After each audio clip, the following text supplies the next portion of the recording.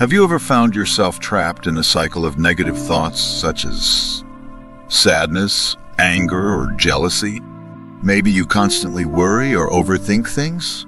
Or perhaps you're someone looking for more peace and mental clarity in your life? If you nodded along to any of these, this video is perfect for you. Today, I'll be sharing practical ways to control and harness the power of your thoughts. But you might be wondering what make me the right to share all of the secrets with you. Well, let me share a bit of my story. Like many of you, I was once lost in a whirlwind of negative thinking for decades. No matter how hard I tried, I couldn't seem to shake off the heavy cloud of pessimism. The funny thing is, it was my own mind, and yet it felt like I had no control over it. My breakthrough moment came when I stumbled upon the 5 steps I'm about to share with you. Watch until the end because the last one is the most important.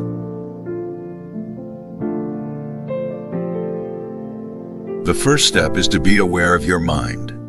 Our brain, sculpted through millions of years of evolution, is fundamentally designed to ensure survival. The amygdala, a crucial part, detects threats and activates the fight or flight response, which was vital when facing dangers like predators. The adverse feelings it generated might have once been useful. For example, jealousy could have driven our ancestors to gather more resources. Today, however, our threats are more psychological. Instead of predators, our modern threats might be an impending deadline, a critical comment, or the fear of failure. Yet our brain can still misinterpret them as life-threatening. While this mechanism serves a protective role, its constant activation can be limiting, making us overly cautious and amplifying negative emotions like sadness, anger, and jealousy. These responses can trap us in unfavorable states of being, hindering our growth and stopping us from feeling joy, abundance, and freedom, making us feel as though we're living in perpetual survival mode rather than truly thriving. Understanding this neural mechanism, its benefits, and its limitations can be the first step towards regaining control. When we know why our brain acts a certain way, we can work towards ensuring it serves our best interests in today's complex world. Now you might think, I know how the brain works, but I still feel bad. Here's something to think about. Are those sad thoughts really true? Changing how we look at issues can often change the whole picture. The biggest problem is the rise in the digital age and the sheer volume of information we consume daily. This constant exposure not only amplifies our reactions, but also leaves us more susceptible to external influences, often shifting our mindset towards negativity. Given these challenges, learning to control our mind has become an essential skill, not only for our mental well-being, but also to lead a fulfilling life amidst the chaos. Imagine if you could feel calm even when everything around you is negative. What if you knew that many bad things aren't about you, but about other people's problems? And what if you could choose to only listen to the good things and follow your own path of joyfulness? Wouldn't that be great?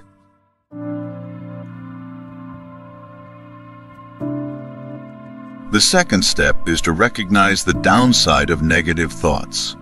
Step back and think about your feelings for a moment. It's clear that our mind has patterns.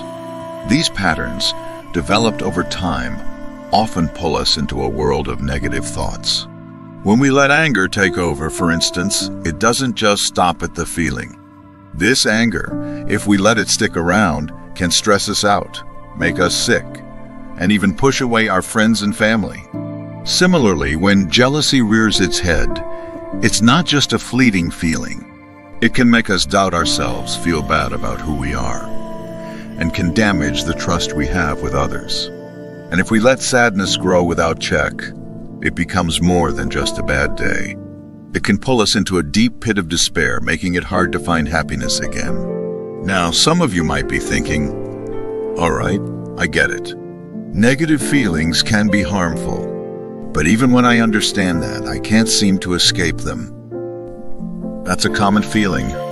One major trap many of us fall into is that when negativity strikes, we often dwell on it. Instead of seeking a way out, we dig deeper into those feelings, letting them become our reality. This spiral makes the problem seem never-ending, and the idea of ever feeling positive again appears distant. But here's a silver lining. Once we genuinely understand the lasting impact of these emotions and can pinpoint when they start taking hold, we're on the path to regaining our control. So, think about this.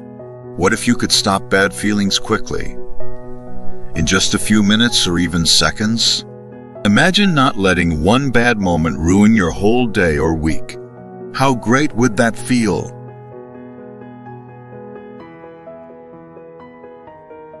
Third, the crucial step in controlling our emotions is simply observing our thoughts. Many times, these thoughts are just old habits, built from our past experiences, fears, or even random stimuli. They're not always truths or predictions about our future. Sometimes they're just thoughts. So, simply observe the thought without reacting. Pay no mind, pay no attention. Imagine your mind like a sky and every thought is like a cloud. Sometimes, a dark cloud comes and tries to block the sun, which can make you feel sad or worried. But clouds move, right? So when a bad thought comes, instead of letting it stay and make you upset, just watch it. Think, oh, there's a thought, and let it pass like a cloud. Don't let it become a big storm in your mind. Alternatively, when a negative thought comes in, try saying to yourself, okay, thanks for that, but don't let it control you. Let it float away. By doing this, you let it drift away, just like a leaf on that river. Over time, this simple act of observation can transform how we interact with our thoughts, making us more resilient and peaceful. Consider this. In a world where we're bombarded with information, pressures, and stress, what if you had the power to choose which thoughts to engage with? What if you could let go of thoughts that don't serve you and focus on those that uplift you? How empowering would that be? Remember, it's not about suppressing or avoiding thoughts, but about choosing which ones to engage with. Just like you choose which shows to watch on TV, choose which thoughts to entertain in your mind.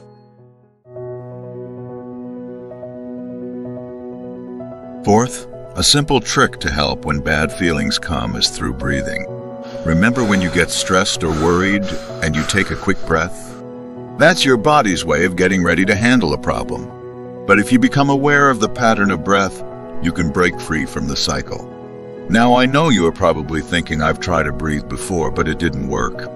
Well, let's try this. If you now are watching this video, we do the 5-5-5 breathing technique together, from which we will inhale very slowly through our nose for 5 seconds, hold it for 5 seconds, followed by exhale very slowly through your mouth for 5 seconds.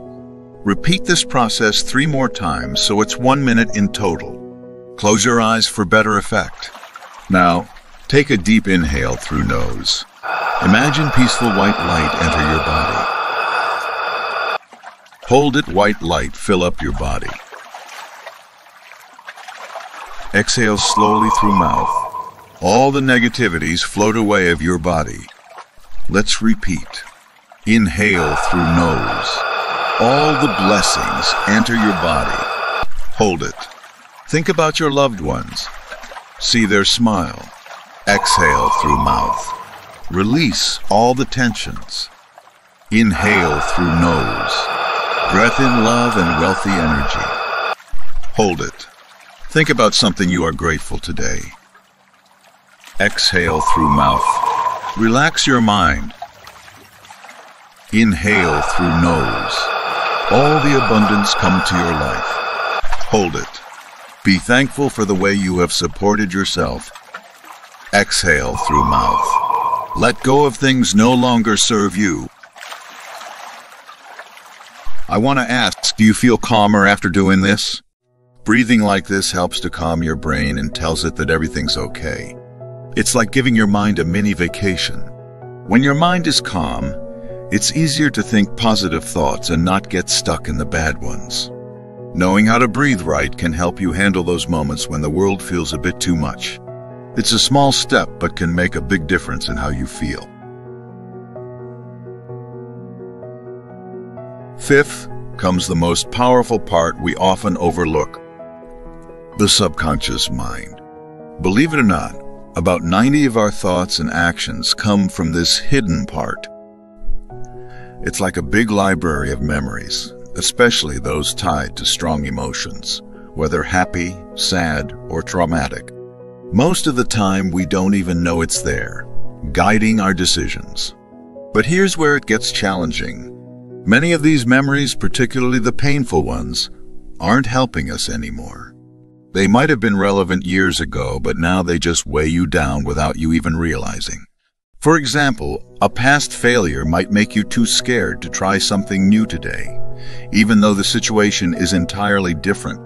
Or an old heartbreak might make you overly cautious in new relationships. These outdated recordings in our subconscious continue to play, influencing your choices and feelings, even if they're no longer relevant to your current life. But don't worry. You can guide your subconscious mind. One of the effective ways through positive affirmations.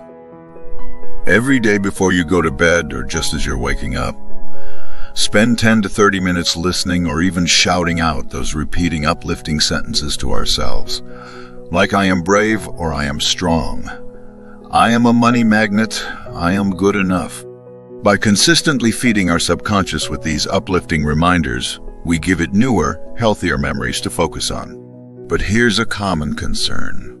I've tried affirmations and they didn't work. While positive affirmations can be potent tools, their effectiveness can sometimes be hindered if it's not done correctly. Remember, while affirmations are transformative tools, they need to be genuine and consistent to be effective. So make sure the affirmations resonate with you. If it feels false, craft your personal statement that feels more genuine. Make it a daily ritual. The best times are right before bed or just after waking up, when the subconscious mind is most receptive. Lastly, try to pair the affirmation with action that align with the desired outcome. These actions cement the belief in your subconscious that the affirmation holds true. And guess what? Positive affirmations are just one of the ways to steer your subconscious mind.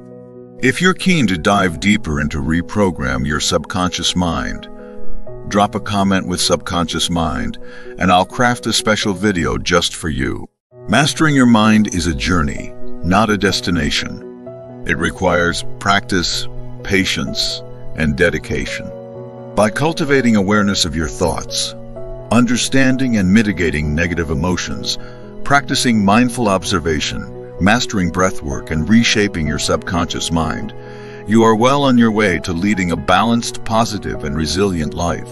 Remember, you hold the power to shape your thoughts, and through them, your reality. Embrace the journey and discover the tranquility and strength that lies within mastering your mind.